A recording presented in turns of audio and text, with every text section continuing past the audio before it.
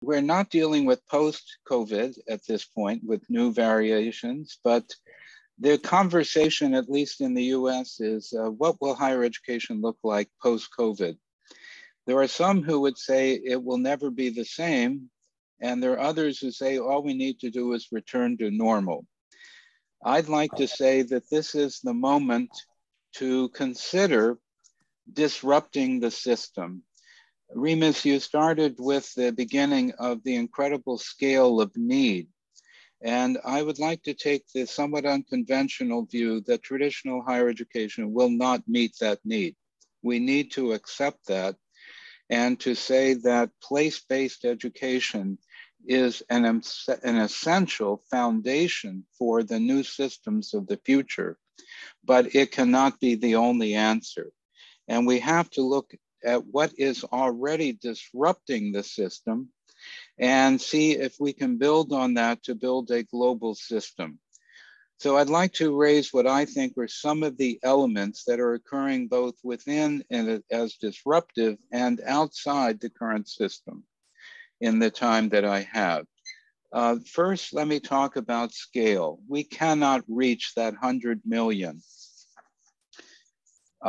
with the current place-based system.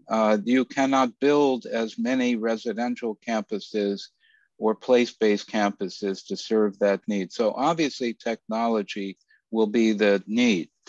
But what I have seen in addressing hundreds of institutions as a quality assurance accreditor is that it is not just taking a traditional model and putting it online.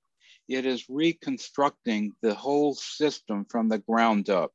There are models of that in the US, Southern New Hampshire University, American Public University, one nonprofit, one for-profit, Western Governors University, but all three of them have been redesigned or designed from the inside out to deliver at scale a level of quality. The second thing, so scale is really going to be important, and it is not just taking technology and extending it. In fact, the data has shown that after COVID hit, students did not feel that faculty made that transition to online effectively as needed. And so I would say that we need to rethink how to deliver quality at scale using technology.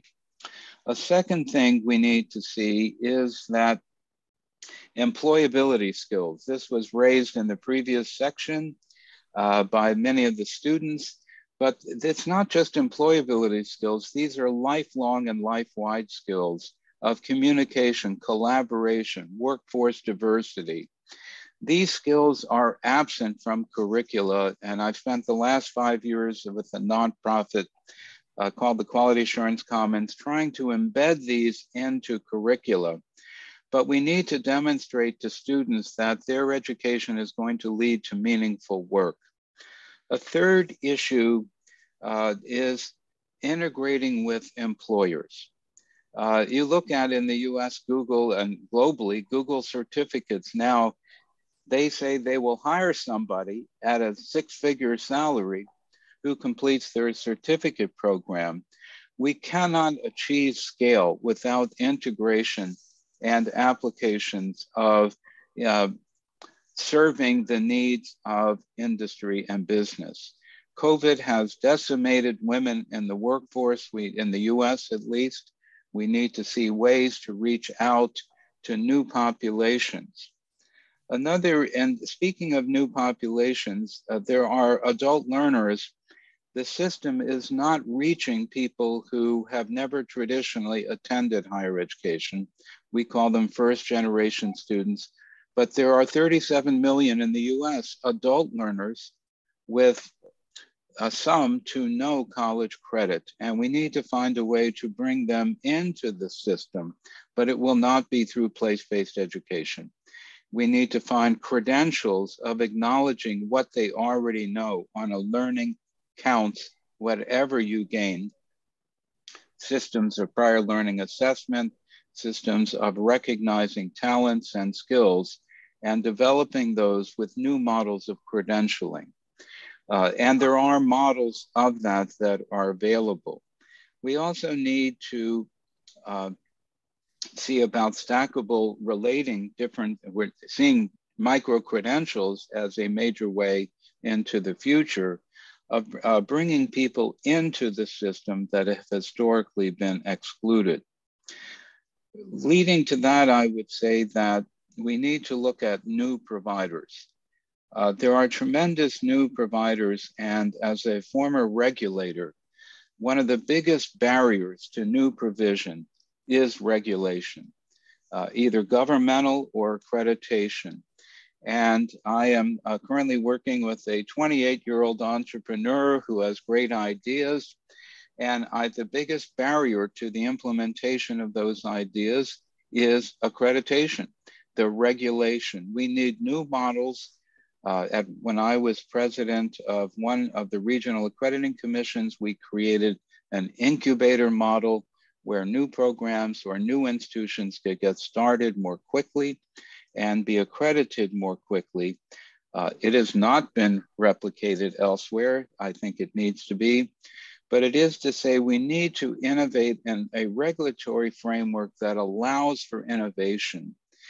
Tied to that, and I will say, for example, Masterclass, Outlier, there are a number of new institutions. University of the People has grown to 100,000 students, but they had to operate, and all of them operate initially without accreditation.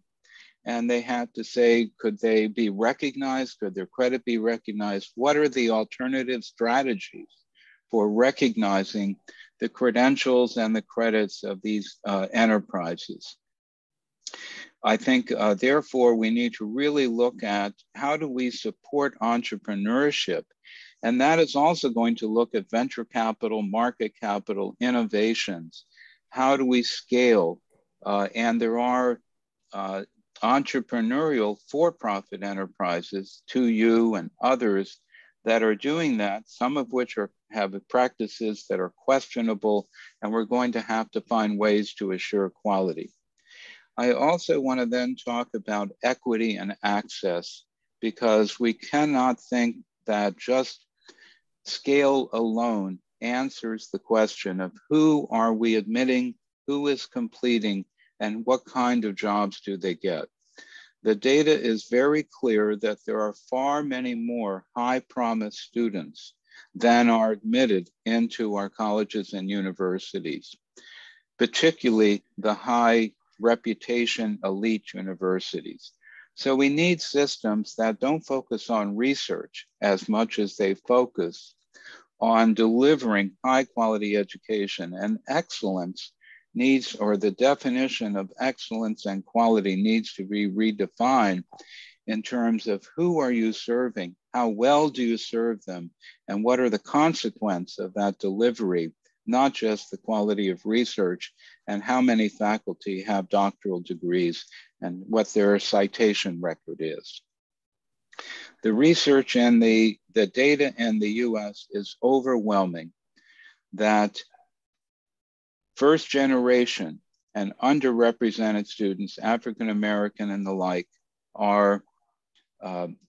do not receive the good jobs, the good salaries, and so they are ending up with maybe with credentials. They don't complete at the same rate, but they are not ending up with the same jobs, and institutions need to take responsibility to develop the career support and advice.